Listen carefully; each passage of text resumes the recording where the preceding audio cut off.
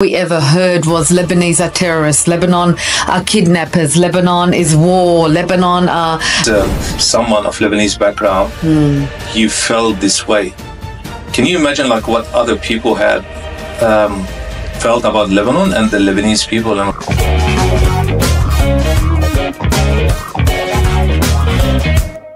Daizy, welcome to Brains Blood.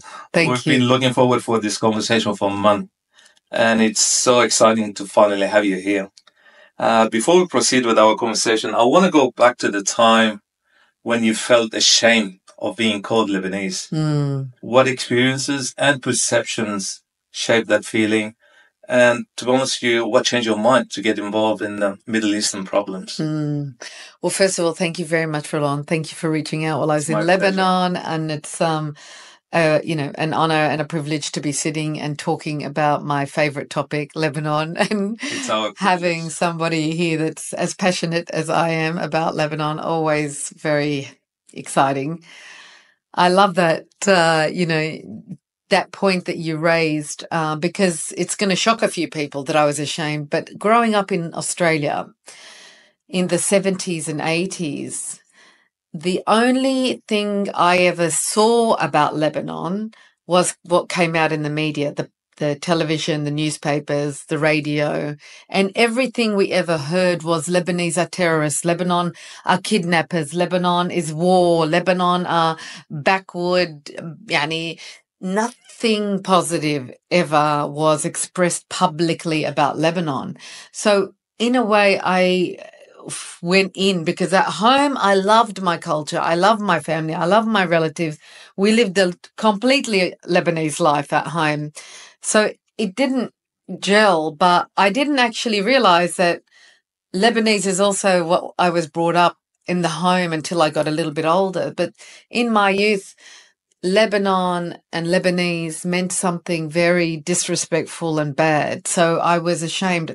I grew up at school not wanting to say I was Lebanese, feeling uncomfortable to say I was Lebanese. And then it took, a trip to Lebanon when I was 23. I went back to Lebanon, forced by my beautiful, God rest her soul, mother, who said, go visit your relatives. You're going to Europe. You're going to Asia. Ruhi ala Lebanon. Go visit your relatives. I said, Mum, there's a war. There's a war. Why would I want to go there? She said, the airport's open. She didn't say that. She's actually, my mum, God bless her, was a pioneer. She didn't get married till she was 31. So back in the day. Wow. So, but it's not the most important thing at a young age. So I went to Lebanon on my way back from Europe and, flying across the Mediterranean. I'd just been to the French Riviera looking at this beautiful coastline, and we're flying and I saw this amazing coastline. And I said to the person next to me, what's that country? And they said, that's Lebanon. And I was like, oh my God, it was so beautiful. I don't know. The change started then. Was the turning point from your It started. And then flying over the airport in Sabra and Shatila and the destruction, I wasn't worried about it. But then that trip that was supposed to be 2 weeks ended up being 6 weeks. The war was raging and I was so fascinated, not scared, curious. I had family who was in the Awed family, in the army family, in the, so they would take me, they'd take me to the Green Line. So I got to go on the Green Line and snipers and we up and down and the Jouar that are like one building size deep and long. I became fascinated. I want to know why Lebanon was in this turmoil. And Baramna, Lebanon, my dad is from Riyadh, so we went to the Bekaa. My mum is from the Shmer, so we went up to Kusba. And I got to move around and I became fascinated and curious as to why Lebanon was in this predicament when it was such a beautiful country. The history, the Baalbek, I went to the ruins, like I said, I love history. I was going, oh my God, this coastline, Byblos, what the hell? Why is this happening to this amazing country? And it's all so small. So that was the nucleus of the change that happened inside me. I went back to Australia and I was working at the Australian newspaper at the time as the first female soccer writer at News Limited and in Australia. And I said to my editor-in-chief, I said, I need to move to the foreign desk. I need to understand what the hell's going on in the Middle East, in Lebanon. Why is there such a crisis for so many decades in the Middle East? And they were very generous and moved me to the foreign desk, and that was 1988. And since then, I've been drowning in Lebanon and the Middle East, and very, very personally committed to the I want to cause. go back to, I want to stay in the 1998, or was it 98 or 88? 88. So let's go. So if we go back to 84, 88, is it the time where you really not hated Lebanon, but you were ashamed of being Lebanese? Yes. You, as someone of Lebanese background, you felt this way. Can you imagine like what other people had felt about Lebanon and the Lebanese people in Australia and globally? What was the feeling, do you think?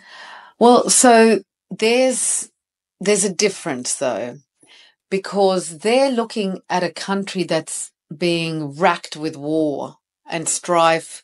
And if you're an adult, you understand, you have more understanding. I didn't have much understanding as a child. You feel sorry. But then you also have the people say, you're all kidnappers, you're all murderers, you're all warmongers. So you have this split depending on the knowledge of the people, how much knowledge they have.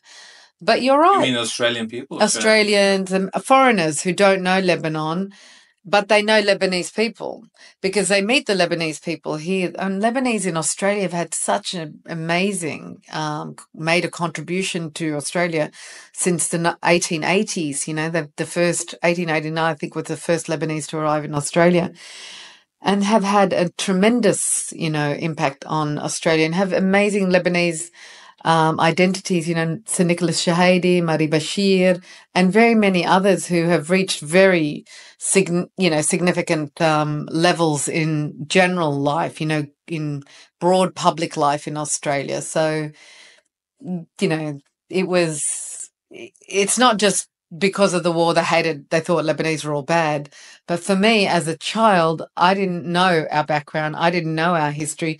I just knew my family. So was it the behavior of the Lebanese people in Australia that gave you this perception?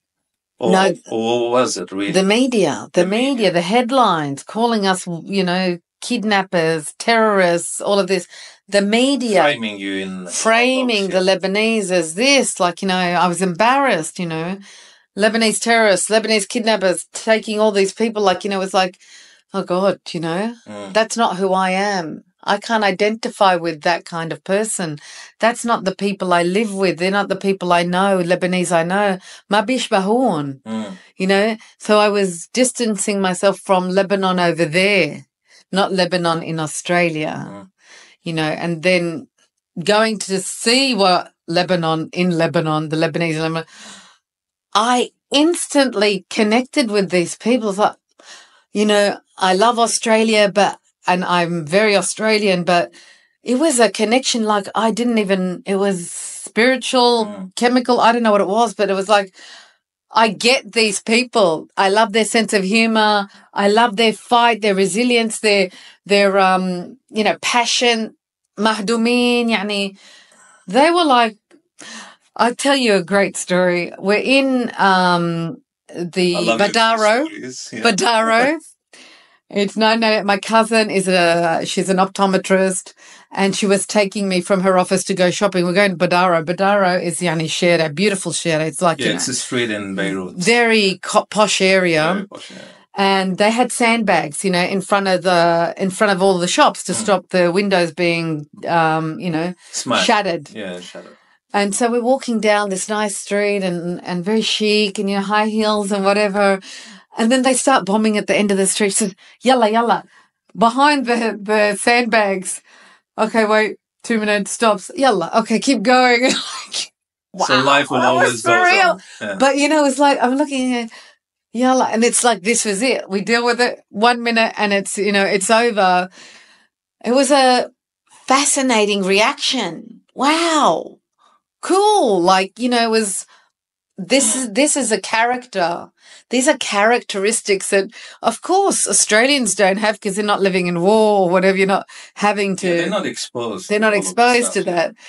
But I was like, wow, what a determination, how resourceful, how so many experiences, so many little stories like that rewrote my narrative about Lebanon compared to what I grew up learning from the media.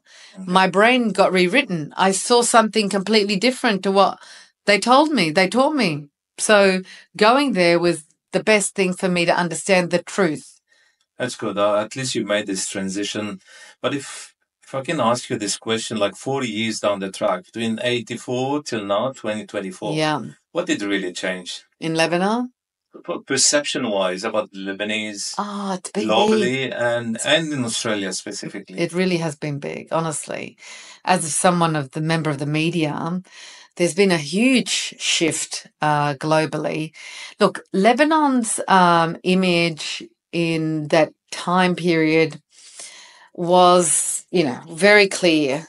And then we moved from the end of the war, the period of Hariri and the redevelopment and the regrowth and renaissance of Lebanon. Yeah, Hariri is the ex-prime minister. Yes, right. The first post-war prime minister. Assassinated, in 2005. Yeah.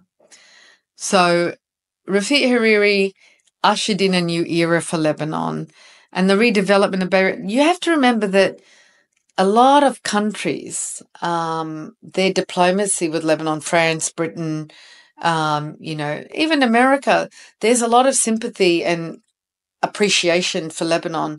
Greece, where do the Lebanese? There's a diplomacy between the nations that they see Lebanon as special. Lebanese went into a civil war because of external pressure and influence as well as internal complicity. Okay, we had complicity internally, and then there was a lot of external, powers that were playing out using Lebanon to wage proxy wars. Yeah. Politically, a lot of people around the world understand that, but the image of Lebanon over the last 4 decades has significantly improved, and because you had that period of about 15 years, 18 years of redevelopment and growth, even up to 2015, it seemed like the country was moving in the right direction. But unfortunately, it was moving in a direction on, they built the castle on sand, and disease and corruption, and it looked good.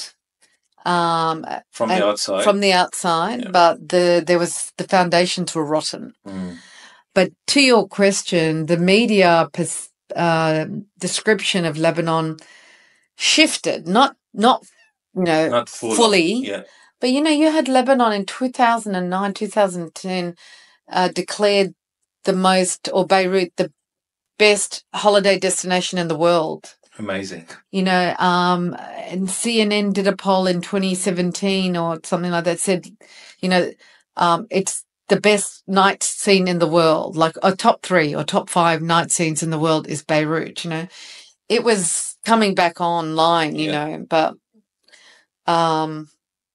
we didn't look after our country. Look, we can talk about Lebanon for hours and hours, especially me and you. Yeah. But do you think the Lebanese diaspora have done enough, or are they doing enough for this country? If it wasn't for the Lebanese diaspora, Lebanon would be a basket case, impoverished, worse than Congo, Sudan, and any poverty-stricken country in the world. The Lebanese diaspora has been underwriting Lebanon.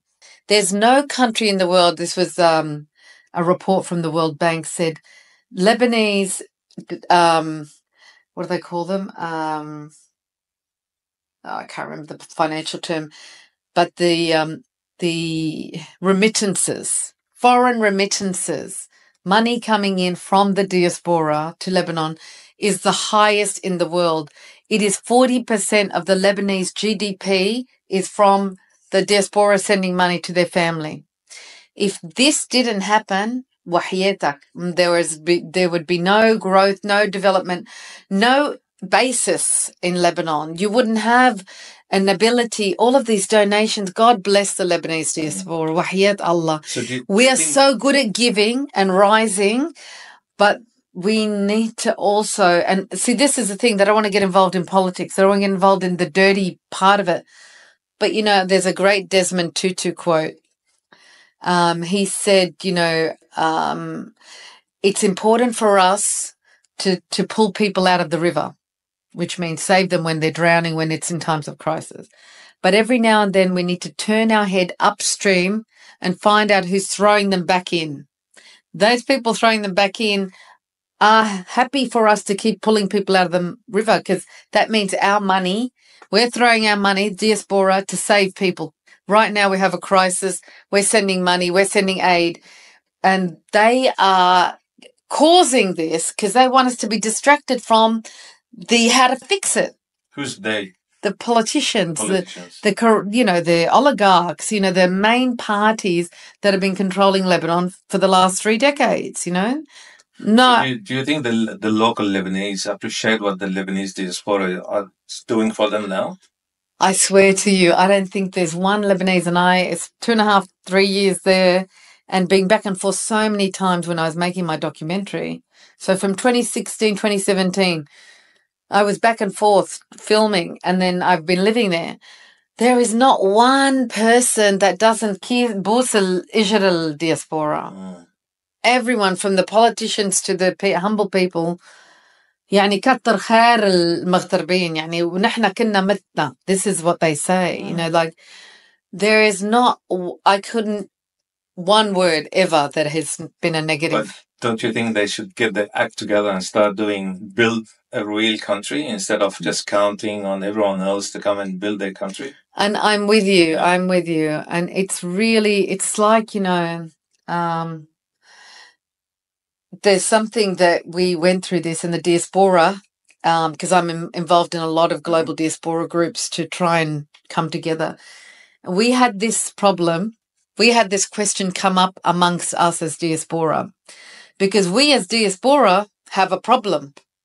We can't نجمع سوا تحت فرد vision for Lebanon or one banner. And so we're trying to say to them, why can't you get together and fix your country? عم نبعث لكم المصاري. ما نحن قاعدين ببلاد حرية. We have democracy, we have freedom, we have all of the luxury, we have peace. And نحن ما عم نقدر نجتمع سوا. كيف نحن عنا حق? Do you want me to say it in English or Arabic? I'm going in how do we have the right to say that to them? And this is something that really woke up a lot of diaspora groups. Like, if we want to tell them to get their shit together, basically, we need to get our shit together too. We need to understand, what values do we stand for? What kind of Lebanon do we want as a diaspora? We've lived in democracies. We've seen how important it is to have our rights and and follow rules and procedures. There are rules and procedures for a reason. So why can't we come together and create something and work together? I think we don't have a we yet. We do have a we. We do have a we. We have a conflict about the we and how we define the we. Well, that's the thing. Yeah. That's right. Where do you start from? But we are making progress. And let me tell you, it's been a year and a half, nearly 2 years as a diaspora, global diaspora. And we're working on a project right now for Independence Day, which is wonderful. So we're seeing groups from all over the world. What independence? Lebanese Independence Day. The official Independence 22nd November. But to create an event for the 24th, because it's Sunday, because 22nd is a Friday, people can't leave work and come to something. So you guys believe that Lebanon is an independent country? Right now we're defending Lebanon's sovereignty, and we are standing up and saying our independence is at risk right now. We can lose our sovereignty because we have 2 countries that are really trying to challenge our independence. One internally, subtly, Iran. The other one overtly and crushing us, Israel. We're going to talk about Israel now. Yeah. And it's enough of Lebanon. To be honest with you, we can talk about Lebanon for hours, as we said before. Okay, my last question to you. How was your experience with Brainsplat? And if you do recommend Brainsplat for other guests? Well, I got to tell you, it's one of the most engaging, challenging interviews I've had, and I loved it. You're a very intelligent interviewer. I really like your style, and I've been interviewed a lot, and I'm an interviewer, and so I really respect your questions, well thought out, and you come with a mission, and you've come with a plan. So I've had a great experience. I've really enjoyed it, and I hope people have benefited from the information that we've given them. I highly recommend it for people to watch this podcast and every podcast of yours, Roland, because you are not doing it without, a lot of people just sit and talk, but you come studied, like you've come 100%. well researched, and I respect that. أهلا وسهلا فيك. Thank you, Roland.